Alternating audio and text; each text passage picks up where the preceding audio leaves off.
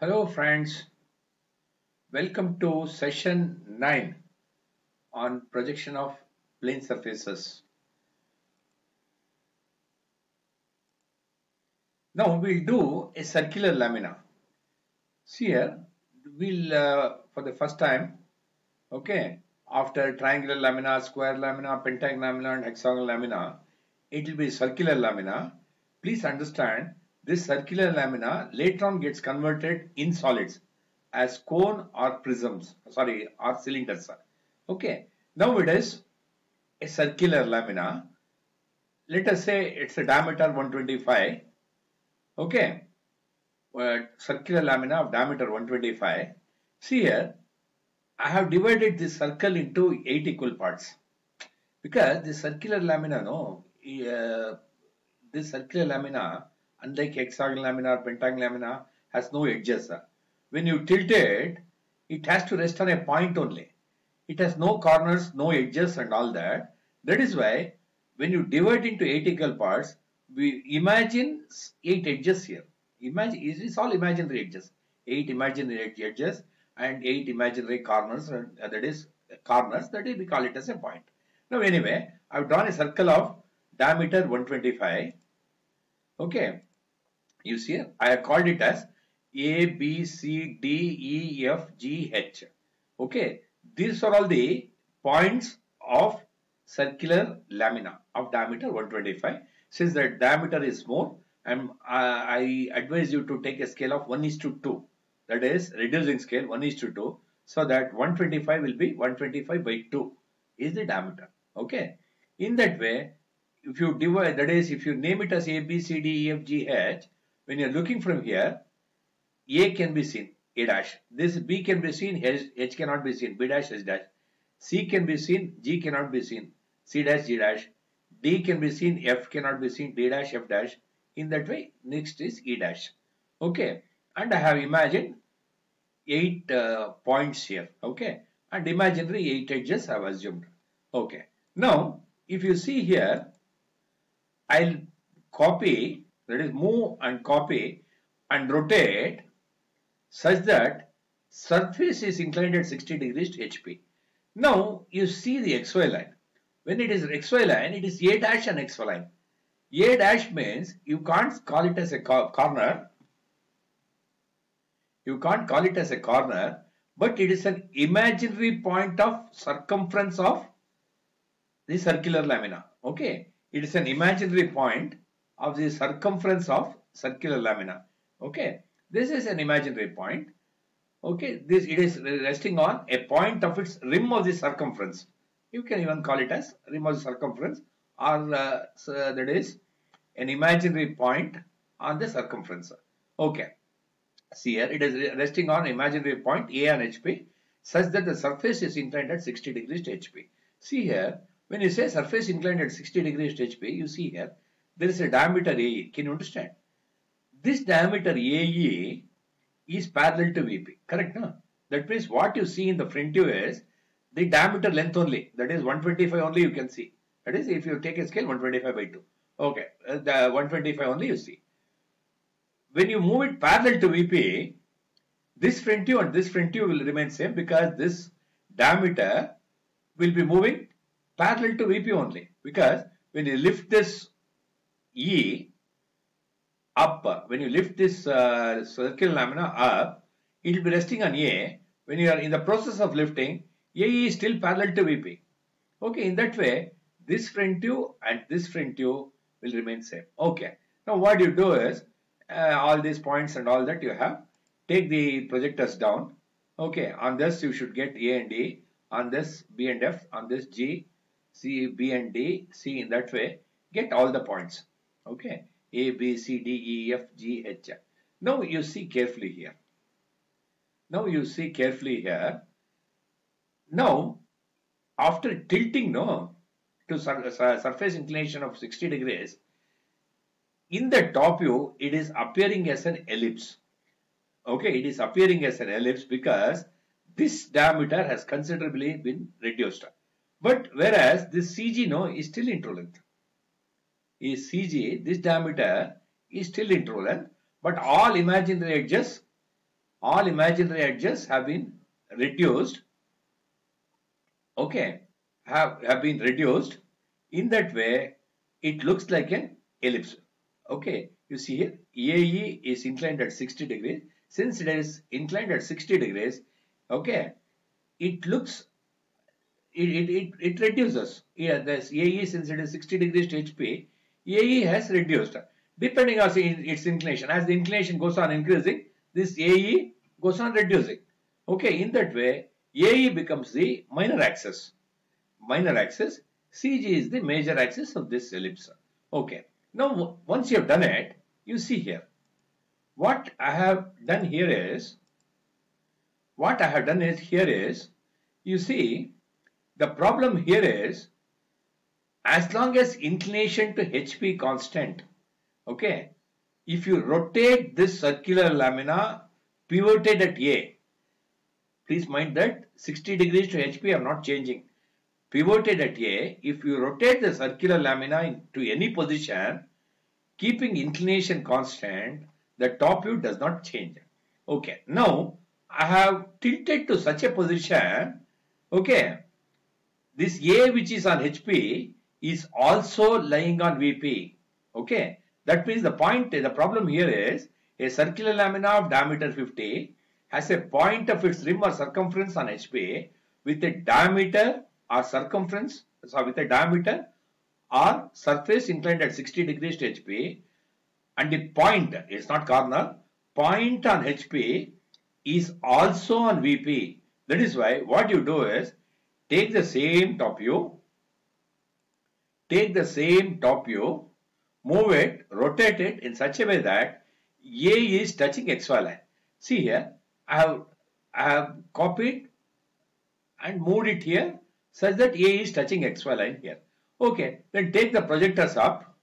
Okay, take the projectors up and get on this, you should get B and H, on this you should get C and G, D and F, E. You get the front view also correspondingly. You have the top view, you have the front view, top view.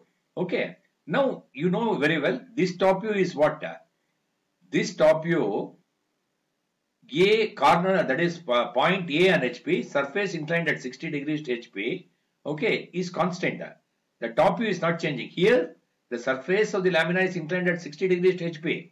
A is already on HP. Now you have put A on XY line. That means A is at the intersection of HBVP. That is on XY line. That is intersection of HBVP. That is on XY line. Now for this position, when you are looking from the front view, okay, how it appears. This is how it appears. It has been drawn here. Now as you know here, this is very interesting thing what you should observe. Okay, this I was telling you, you draw X1, Y1, VP, HP, RPP. Your RPP means right profile plane. On right profile plane, what you should get when you are looking from the left, okay, left view, you will get it on RPP. Okay, in that way, this is E double dash, D double dash, F double dash, C double dash, G double dash, B double dash, H double dash. This is A double dash. You get all this, draw 45 degree line, get A double dash, B double dash, H double dash, C double dash, D double dash, D double dash, F double dash, E double dash. In that way, if you do this, okay, if you do this, you know very well, it is seen as a line in the side view. That means the lamina, you can say it is perpendicular to RPP.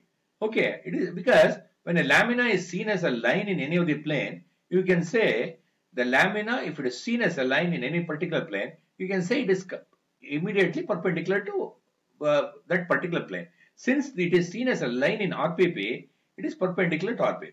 Now you say this is anyway 60 degrees to HP, which I have maintained 60 degrees to HP. Naturally, it will be 30 degrees to VP also. In that way, this problem has been completed without any problem. Okay, this type of problem you should be careful because here, okay, you are not only doing front view, top view in this complex position, you are doing the left view also, and you are proving that in this position, okay, in this position, since all this E double dash, D double dash, F double dash, C double dash, G double dash, B double dash, H double dash, A double dash, and all that, it will form the line in the side view. Okay, it is seen as a line and it is perpendicular to RPP. Okay, and the side view will be a line, that means perpendicular to RPP, front view, top view and side view also we have written. Okay, now you see here in the next problem, extra one, these are all extra one, it is just for you to know. Okay, this you please know this. Now this problem now you see here more or less the same. A circular lamina of diameter 125 as a point of its rim on or circumference on HP, surface inclined at 60 degrees. Now CG is the diameter which is still in true length, though it is ellipsoid. But CG, no, this is the diameter of the circular lamina. Okay, this, if you see this CG is inclined at 30 degrees to VP. In this position, what exactly is the front view? I have written here. That means what you should say is point on HP, surface inclined at 60 degree or diameter inclined at 60 degrees to HP, other diameter, okay, other diameter perpendicular to the previous. One diameter is AE, which I have already inclined at 60 degrees to HP, which has been reduced. But this diameter has not reduced, no. This other diameter perpendicular to the previous is inclined at 30 degrees to VP, means you should do this way. Okay, do this at 30 degrees, get the corresponding front view, and you can use, that is arc 3 point, and in that way carefully selecting this point will point this, in that way carefully you can join all this. Okay, in that way this problem gets completed. Problem in extra 2 you see here. Here what is that? Read the same up till here. Point on HP, surface or diameter inclined at 60 degrees to HP. Correct, no? Same as that previous time. If they change the problem, you should know how to make changes and all that you should know. If they make any changes in the problem, it can't be in the same way. Small changes for the third stage top view, whatever they say, you should stick to that. You should use your intelligence and thinking power, and you should change appropriately at the third stage. Now it is point on HP, surface inclined at 60 degree or diameter inclined at 60 degrees to HP. Now if you see here, this CG, no? CG is the other diameter. This is in true length. Okay, in the top view. CG, I have made it parallel here. That means this diameter, one diameter, is not only parallel to HP, but parallel to VP also. That's what I given.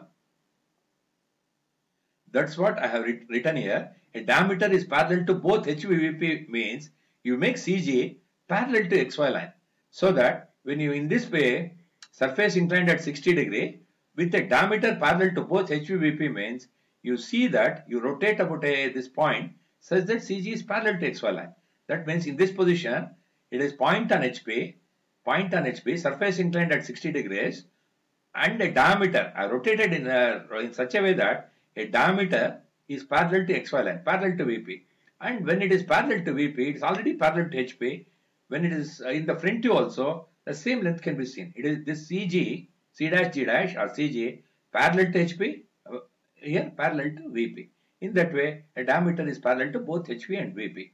Okay, in this type of problem, if they give, you can do. Okay, next you see here, same problem, point on HP, surface or diameter inclined at 60 degrees to HP. Now you can say what exactly is the problem here. Now pivoted about A, I have rotated in such a way that this E, no, it is a point on the same diameter. It is point A on HP. E is the other point on the same diameter. It is lying on VP. That means make AE perpendicular so that E is on XY line. That is a point of circumference on HP and opposite point on the same diameter. Opposite point on the same diameter is A. That is lying on VP. Make E here, that is E put on XY line, and in that way you get the front view. Okay. In that way you are able to do different types of problems here. You see here, even this you see here.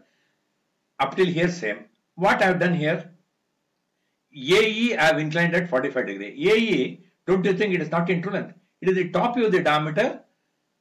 Top view of the diameter is AE. That is inclined at 45 degrees to VP.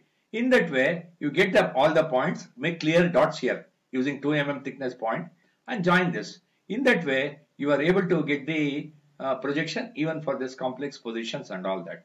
This is the end of session 9. Thank you very much for watching.